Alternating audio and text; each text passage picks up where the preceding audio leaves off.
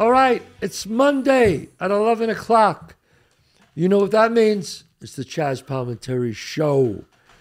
Monday at 11 o'clock. I want to remind you all, please hit that subscribe button.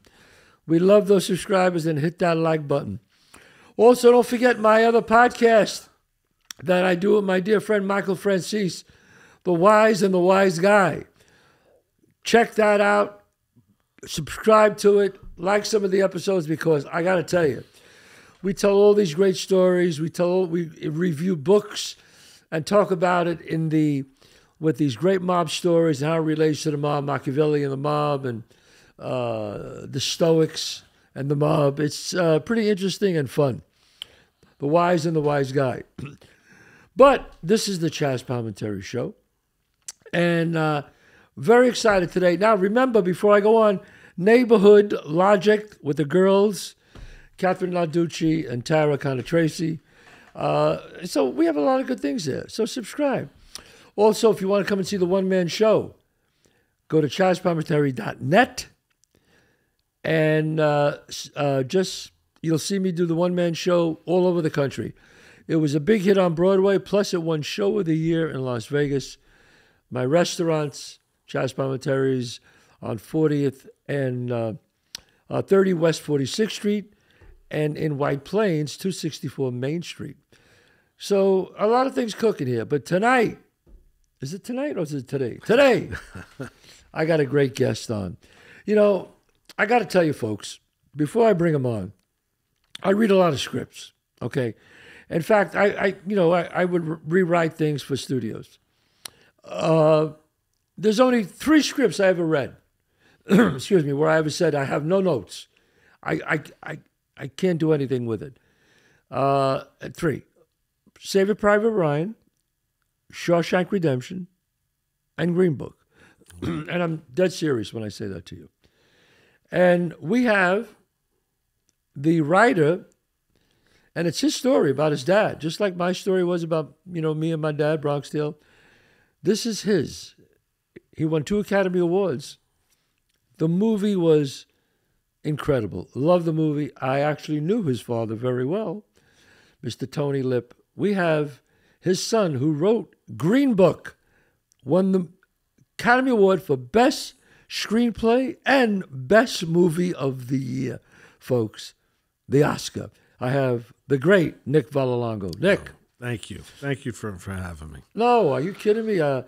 I've been trying to get you on for like months here, but you're always flying to Rome and flying to Italy. I just figured you ran out of Italians to interview, and so this is probably the last show. He doesn't have anybody left. There's nobody left to interview, so that's why I'm here. I did interview a lot of Italians. So, Nick, your dad was Tony Lip. Yes. Your dad was a character. I mean, I think it was, but was that a true picture of your dad, the way he played it? Absolutely. And he was brilliant. Viggo Mortensen. Viggo Mortensen was, and I'm prejudiced, but I think he should have won Best Actor. I don't take anything away from Rami Malek. He's amazing. That was one of my favorite. It was one of my favorite movies. He was great. The Bohemian Rhapsody, and he was amazing. Yes, a little prejudiced, but Viggo really. Viggo was. He transformed. He did it De Niro in the sense of he became a different human being. He put on almost 45 pounds, but his whole. When I met Viggo, the first idea of Viggo, which was Peter Farrelly's genius idea. Pete called me up one night. It was like 2:00 in the morning. Right. And he goes, I just saw this movie. I just saw this movie. He goes, I can't sleep. I can't sleep. It was amazing. And it was Captain Fantastic. Captain Fantastic, right. So I said, yeah, great movie, Viggo. He goes, yeah. He goes, what do you think of Viggo? And I go, well, Viggo's one of my favorite actors of all time. I mean, I fell in love with Viggo from Carlito's Way. Right. So, yeah, I love Viggo. Yeah. What do you mean? He goes, well, no, I mean, what do you think of Viggo? Like to play your father? So I said, to play my father? I go, wait, you watched the movie about a hippie guy. He's a hippie. He's thin. He's out in the wilderness. Right. Made you think he goes, I just think he's an amazing actor. He goes, I don't know. Wow. So Viggo's, like I said, one of my favorite actors of all time. So yes. I love Viggo. And Pete goes, just sleep on it. Let's talk about it tomorrow. He goes, I just had to tell you, because I got a thing in my head. He goes, I could see Vigo doing this. So now I can't sleep, you know. I'm looking Vigo up again. I'm just looking at pictures of him. I'm like, how is he seeing this? And then I don't know where it hit me. I thought of what's the most iconic Italian character in a movie. I think it's The Godfather, Marlon Brando. If you're going to pick one, Marlon Brando, The Godfather. Of a non-Italian playing an Italian. Well, I thought of that. I said, wait a minute. Marlon Brando, The Godfather, not Italian. Not Italian. And I thought, Vigo is like our generation's Marlon Brando as far as acting goes. I thought, and I called Pete back and I said, I'm 100% in. I think you're onto something. I don't know where you got it from, if it was divine intervention. I said, but let's go. And then he went after Vigo. And Vigo at first, he loved the script. He read it out of respect for Pete, you know. And then he said, I love this script, but I can't do this. I can't. How can I do this? Really? He said that? Because it's not right. You got to be Italian. You got to have the Italian thing, you know. Right. And then he looked up my father, and years later, if people don't know, my father became an actor. He was on The Sopranos. He played Carmen Lupatazzi. So Pete goes, no, you can do it, Vigo. You're the guy. I know it is. That was really, I got to give Pete credit on that. I give him all the credit. It was an amazing call on his part. And then Vigo was like, no. And then he said, wait, the son, you mean the son is on board with this? He goes, Nick Vallelonga. So he goes, yes. So I had a talk with him. And we set up it was going to be a lunch. He came out to Jersey. At that time, my brother had the restaurant Tony Lips in Franklin Lakes. And he came into Jersey to have like a lunch an hour or two. Right. He ended up staying for 7-8 hours. I had my uncles there, cousins, people. And he just started eating with us and talking with us. And by the time we were done, he was doing mannerisms. He was picking it up. And he said, let me go home and let me read this. But we bombarded him with food, and it was crazy. Right. And he told me that he had gone home. He read it again over the weekend. He couldn't stop thinking about it, but he thought, I can't do it. I can't. I don't know if I could do this. He said he walked outside, and his wife was out in the garden, gardening or something. And he said, she goes, what's the matter? He goes, this thing I can't get out of my head, but I can't do this. It wouldn't be right if I did it. And he said she didn't even look at him. She was pruning or whatever. She just went, you're going to do it. And he goes, I went, yeah, I'm going to do it. So I understand that. Yes. Yeah.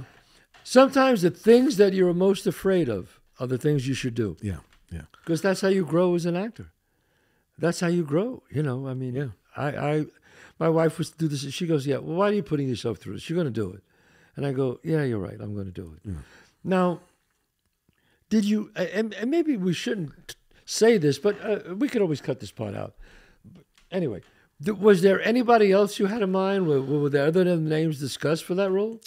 There were a lot of names, a lot of, after a while a script gets hot, if it gets a little hot, you have all the agencies and, all the big names, all the guys you can think of without naming them. And not really many of them were Italian.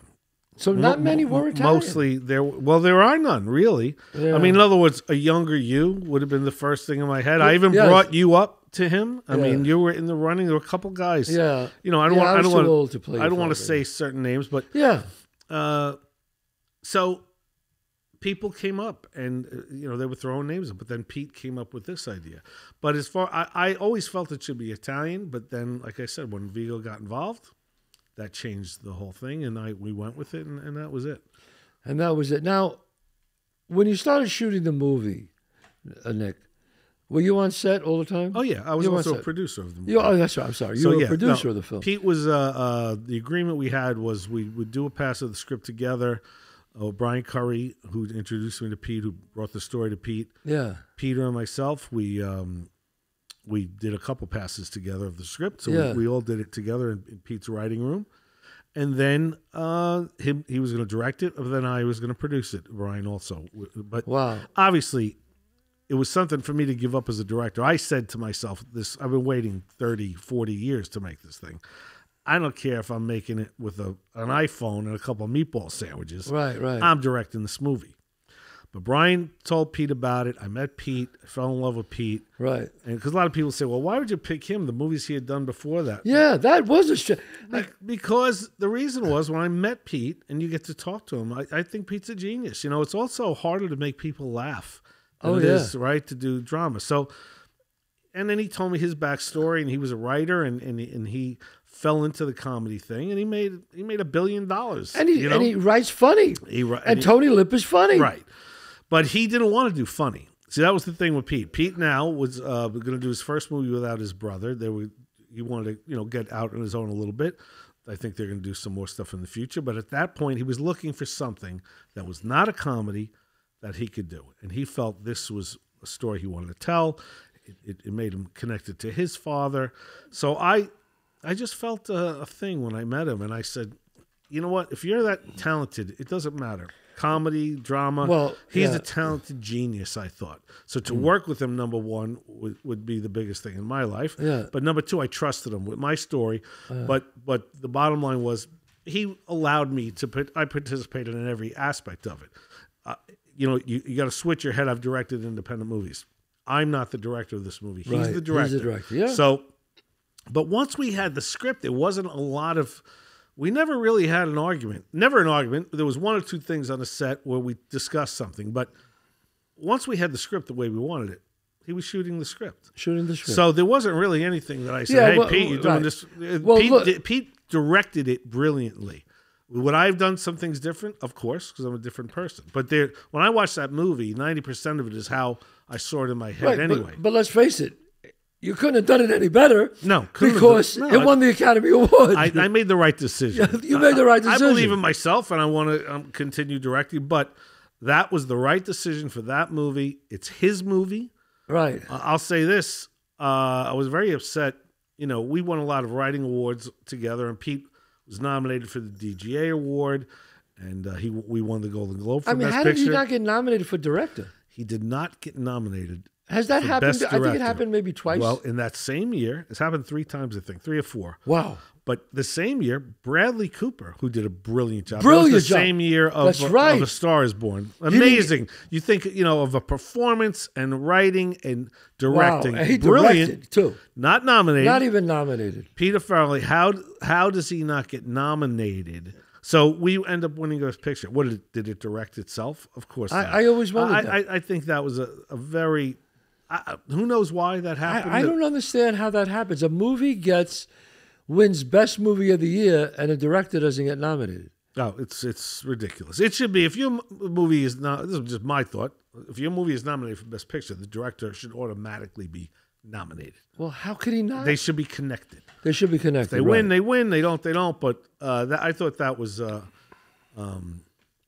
wrong. And I felt, that was wrong. I felt bad for him on that, but we produced it together. He won Best Picture. We won Best Screenplay. I think, and he showed the world another side of him, and he did just a beautiful, tremendous job, and I was honored to have him. Yeah. Oh, yeah. Well, like I always say, you won. You won. You won. It was a tough road that during that season. Yeah. It was tough. It was a tough year. It was a lot of mudslinging that year. They say the worst year for that stuff about attacking other movies. Well, I think you were right in the heart of it. Right in the heart of it. That was like the biggest year for it.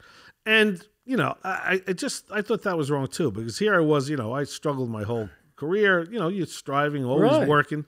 I get something that's in the conversation, and it was ripped apart for many reasons. Most of them, or all of them, really false. They attacked me personally. They attacked Pete personally. They were trying to go for Vigo. The movie isn't this. The movie's not true. The movie's completely true. Everything was shown. I had not only talking to my father on tape, Dr. Shirley was on tape. I talked to him, got his approvals for what it is. I had the letters from my mother, 96 letters that are postmarked.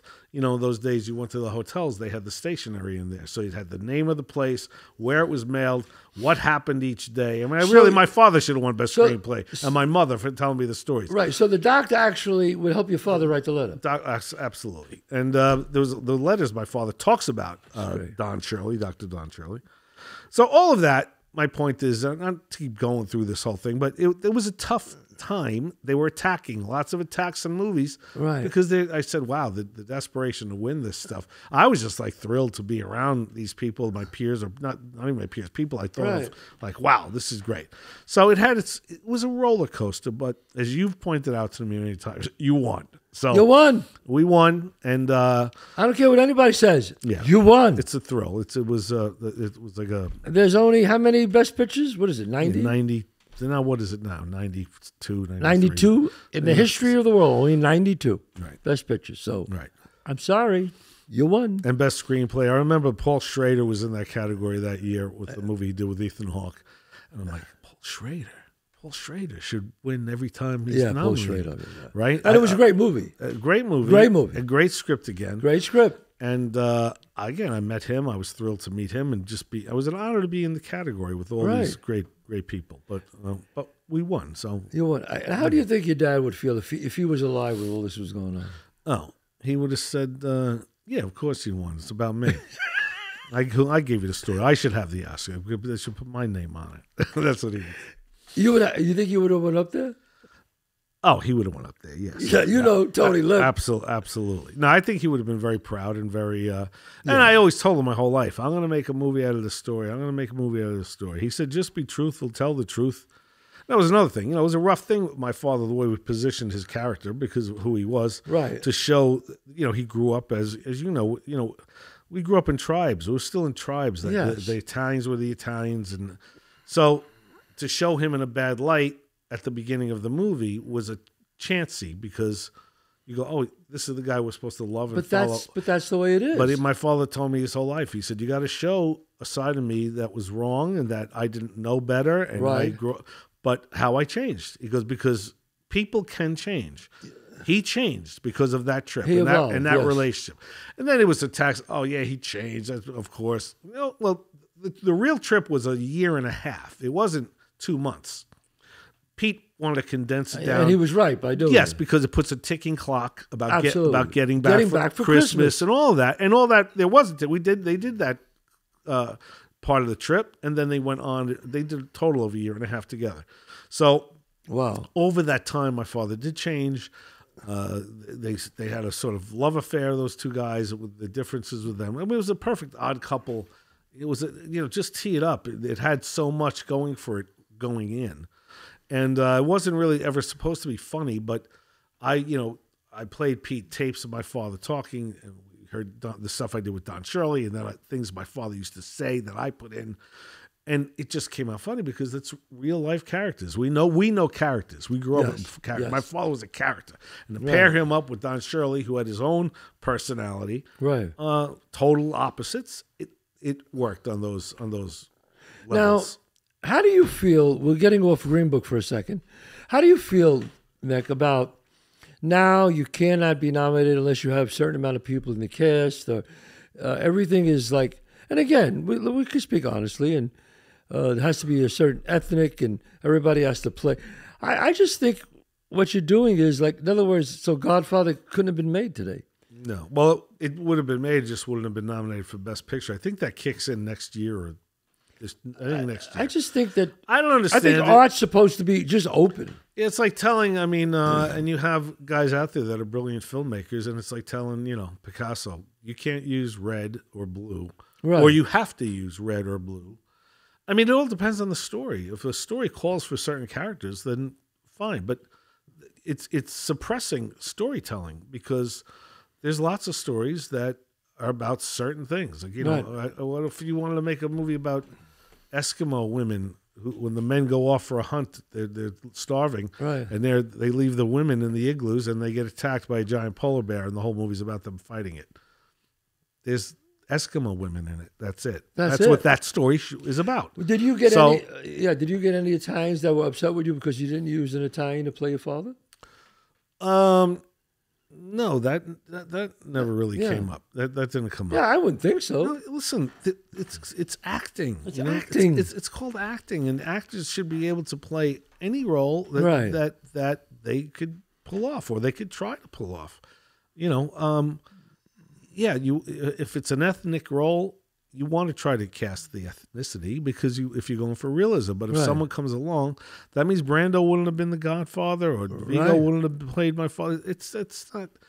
It's about acting. It goes back to the theater. There was the Shakespearean times that all the women were played by men. There were no actresses. There were men playing female roles. And I think actors should be actors. I think writers should be able to write the stories. Filmmakers, whether it's theater, film, tell the story the best way you can. If that's having an actor play, like what if they said all you can play, Chazz, is a guy from the Bronx? All you can write about. You can't write about anything but guys in the Bronx. No, I couldn't take that. You can't. No. It's not right. What if you wanted to write a movie about guys going to the moon, astronauts? You could write it. What if you wanted to play a Russian immigrant that comes over and you want to play it? It should be open to the creative. Yeah. And then that's it. Now, did you growing up? You grew up where? In the Bronx. In the Bronx. That's right. Growing up, did you always want to be a filmmaker or in show business? Always. I wanted to be it was like 241st on White Plains Road. That was the area that I was in. My father was 215th Street over there. My mother said when I was little, I was always yapping, even when I couldn't talk. I was always trying to talk. And she says the only way I would shut up, she'd put me in front of a TV. I was mesmerized by the television. So there was something inherently in me. The first movie I ever went to a movie theater was Mary Poppins. My mother took me. I made her take me 5 days in a row. Wow. I just loved film. I loved film. I loved theater. Mary Poppins, I bought the record. But watching the movie, I wanted to be Dick Van Dyke. I always had it in me. And I was a voracious reader, which I think is very important for everyone's lives to read. But, and as a good book puts you in the book. You visualize it like a movie. At least I did, right? And I think most people, that's what, before there were movies. You're reading something, it's transporting you somewhere else. Your mind, your imagination takes you somewhere.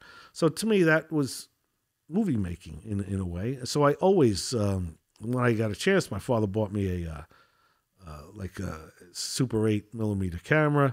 I would take little film movies. I cut them with scissors, cut them together. So I was always aspiring to do that. And the acting I loved. So I was in New York. I acted. I took film classes. I did whatever I could. Lots of theater I did. Because that was part of learning. You had to learn the craft. That's right. I mean, when you're struggling, very similar, obviously to me, growing up in the Bronx and struggling, and now you're on the stage getting 2 Academy Awards. I mean, that's crazy, man. Yeah, crazy. It was crazy. I mean, that's crazy. It's something I wanted to do my whole life, that movie, but you don't think of it that way. I mean, there's moments of, because getting Pete involved and then getting Mahershala and Vigo and Linda Cardellini, starting building the actors like that and the quality of production, and then going in there and readings and rehearsals and then shooting. And there were moments when I kind of felt, oh, this is really good. This is coming out really good. Did you know? I'm not thinking about. Did you know it was good while you were shooting it? Yes, that's what I mean. There were moments, I mean, there were times the crew was crying. There were times the crews applauded. There were times the crews were laughing. They busted out loud when people would say cut. So you knew you had people. It changed the vibe of the set. Like when there were heavy scenes, and Mahershala had some heavy scenes, and so did Vigo. They had some heavy scenes. There was a quiet on the set. Like everyone knew. You feel the tension. Yeah. So through all of that, I think we all thought, wow, we have something here. Now, Academy Awards, Screenplay Awards. I honestly, I didn't think of that stuff. When that started happening, I'm like, wow, this is pretty cool. This is real. Yeah. Do you remember the first time you saw it with an audience? Yes. It was at the Toronto Film Festival. And actually, no, I'm wrong.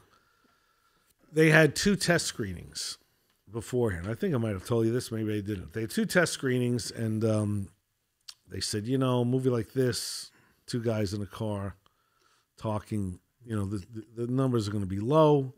That's okay. We'll take the comments, and we'll. So it was sold out test screen, the first one. Right.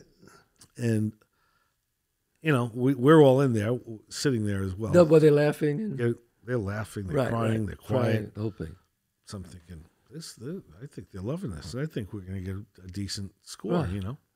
And they get these companies that do these tests. Oh, I know them. I know them very well, right? Yes. We were told we get a 60, 65, probably. Yeah. They'd be happy with that. And then we're going to go in and cut and change. Yeah. So they do the thing. People stand up. They're applauding. They keep 20 people. Everyone fills out their thing. They keep 20 people. They send the rest out to be tallied up. And the guy's doing a Q&A with the 20 people. All right, 1 to 5, 5 being the worst, 1 being the best. Who, show of hands, let's go for 5. There's nothing. A 4? Do you think it's a 4? No. 1, everyone. What about this? That everybody, the 20 people they had, all were giving it the highest rating you could get. Which is so rare. So rare. So they send them out. They come in with the numbers, and I see the guys talking. What? Guy goes, I've never seen this before. He said, but the rating is 100.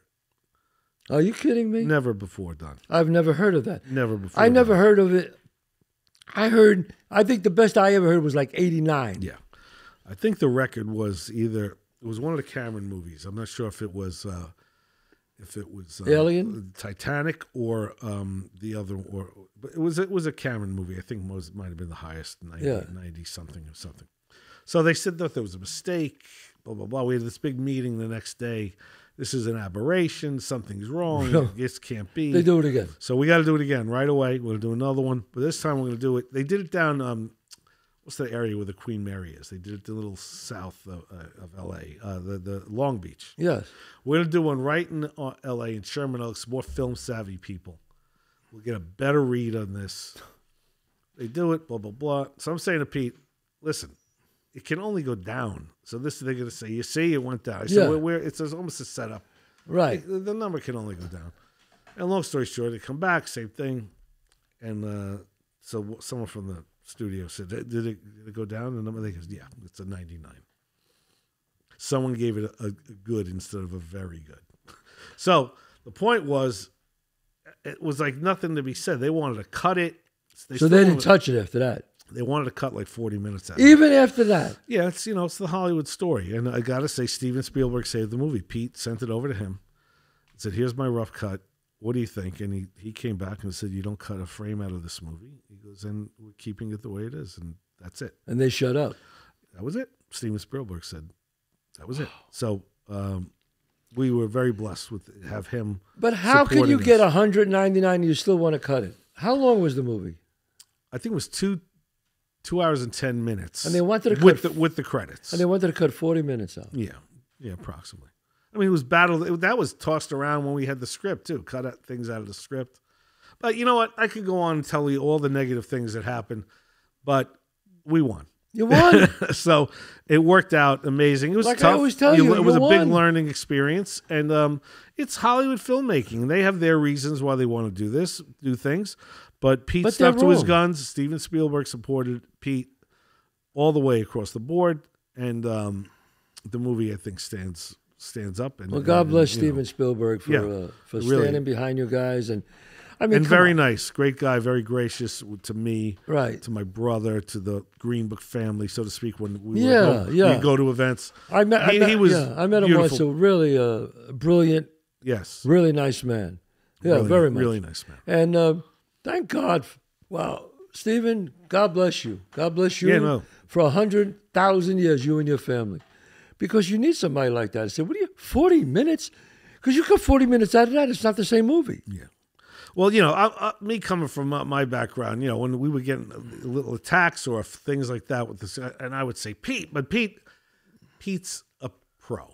Pete knows how to talk to the studio. He wants to please. He's great at that. Right. But Pete also had a vision for the movie. So really what made me glad was Pete's vision is on that screen.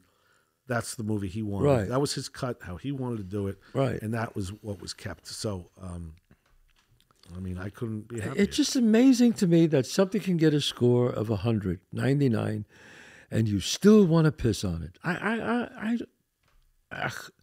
I'm in awe by this business. Yeah. I am truly in awe by this business. And I agree with people when they say, it is a miracle to get a movie made, and it's another miracle that they make money. Yeah. It is. Yeah. Well, luckily, this movie made money as well. Exactly. So it did what it had to do. We took a lot of hits, but, you know, it's like in The Godfather. Wow. He's still alive. We hit him with 5 shots and he's still alive. So that's what it was. Now, do you feel, I mean, look, where are you going to go from here? You won the Academy Award, 2 of them. Back to the pizzeria. No, well, you know what I'm saying. No, do you mean like, it's hard because now you got to write, you're writing more stuff. You're going to be doing another movie now. We could talk about that, right? Yeah. That's Amore. Yeah. With John Travolta. Yes. And Katherine Heigl. Katherine Heigl, who I love.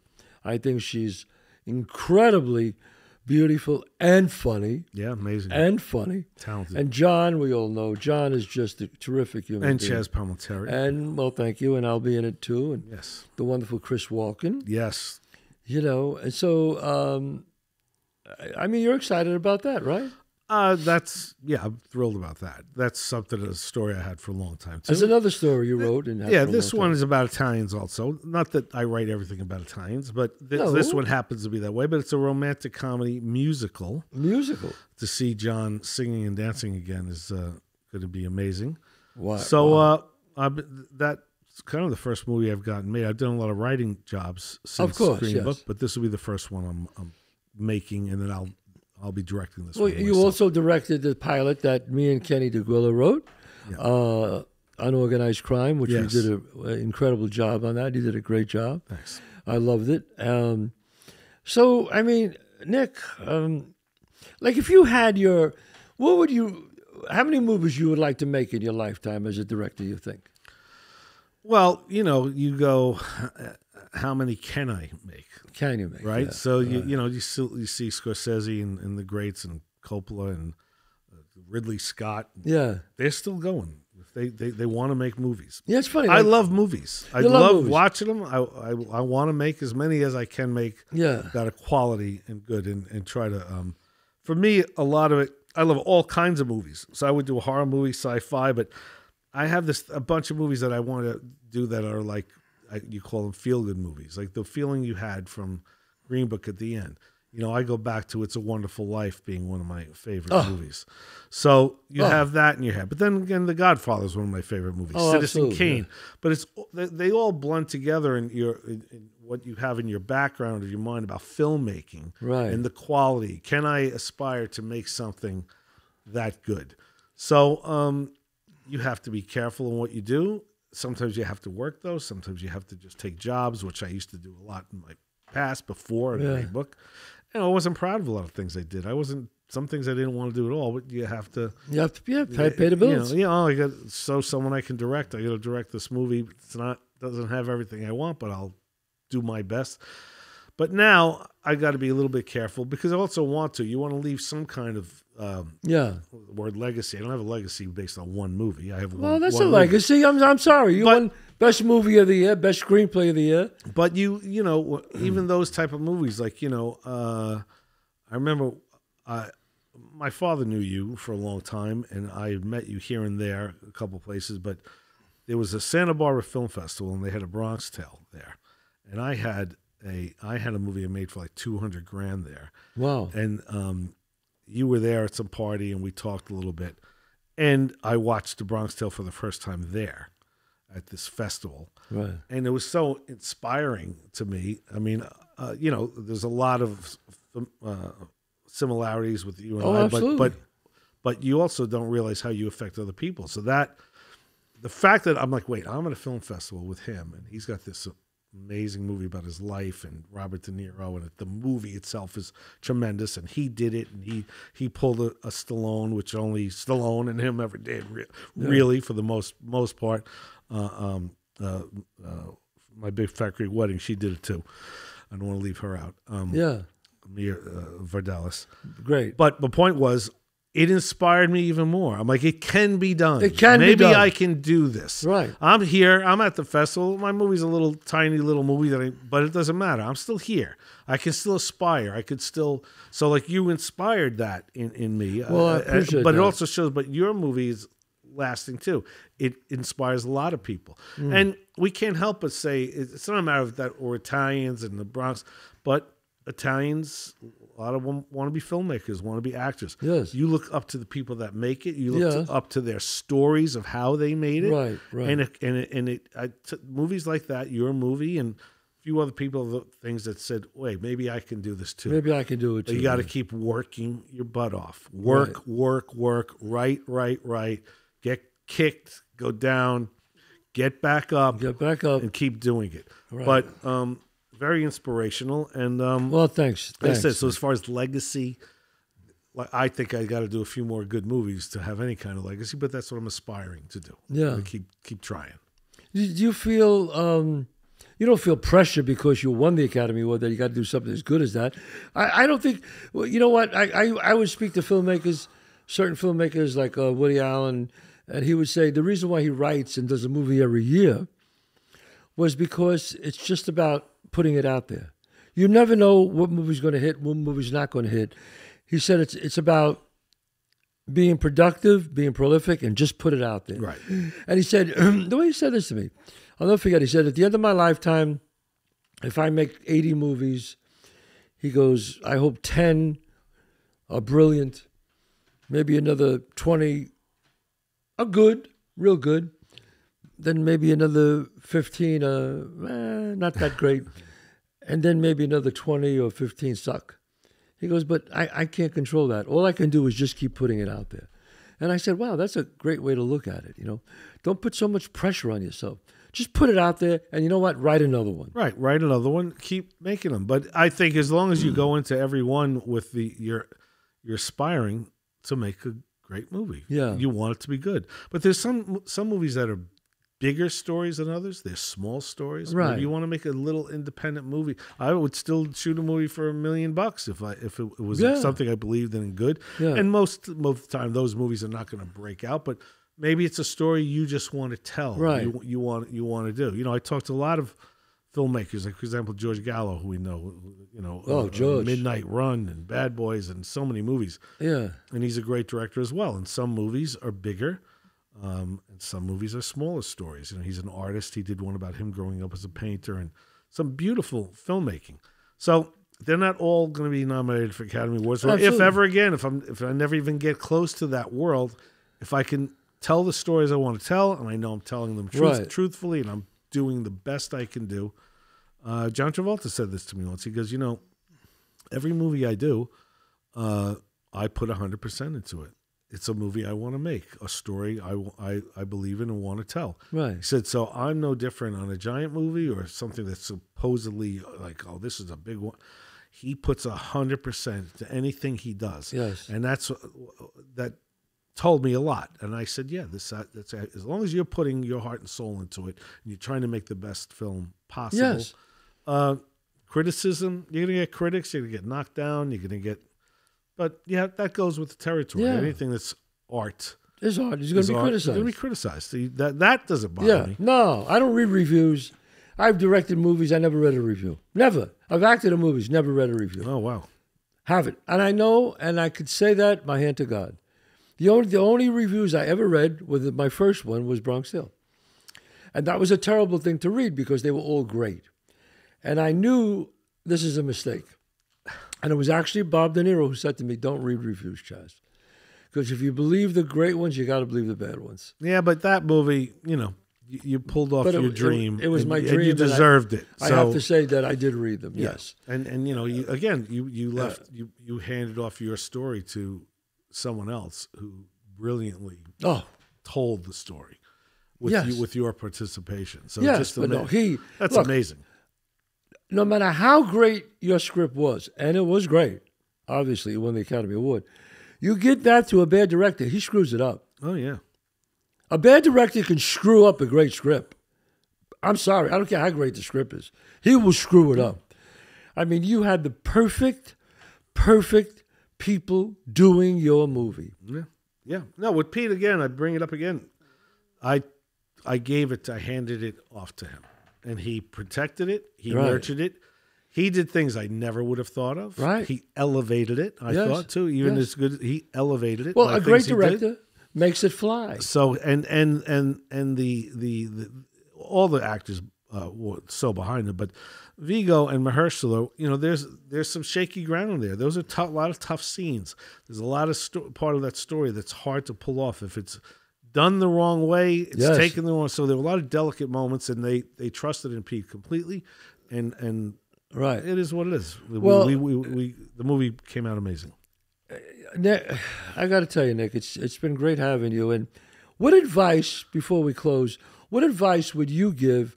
I'm sure you get it, young filmmakers, young writers, when they say to you, Mr. Vallelonga, is there anything you could tell me to help me in my career? What do you usually say to them? Well, I get asked that now because of Green Book. I'm writing off Green Book a lot, but I get seminars and sometimes film festivals and Q&As. I think, why does anyone want to listen to what I have to say about anything? But no, come on, Nick. They have a lot to listen to what you say. But the one thing I do say is, and it sounds cliche, in my case, I sacrificed a lot of things in life that sometimes leads to the question, I don't do this, I don't do that, I haven't done this, but this career, maybe I should stop. You have those thoughts. Right. Because you're human. You're human, and right. other people, and then sometimes there's failure after failure after failure. I couldn't get things going, and I was like you. I worked as a doorman. I was a bouncer. I was writing it during the day, working these nightclub jobs. How long were you trying to get Green Book made? Oh, Green Book, again, from my 20s. So Jesus God.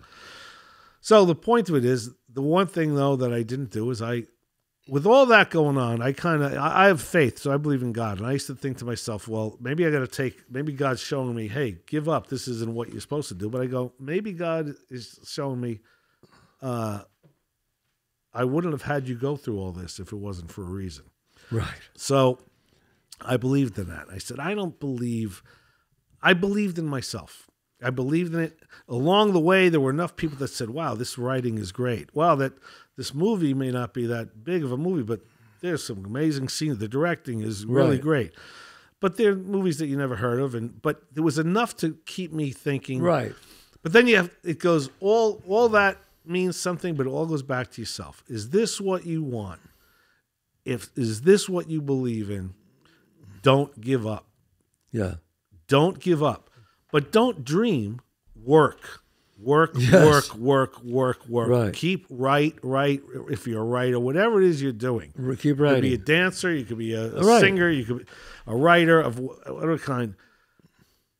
Work hard, because you're not getting there without hard work. Not everyone makes it early in life. Yeah, I think you made it when you were supposed to make it. When I was supposed and the right person, the right people did it.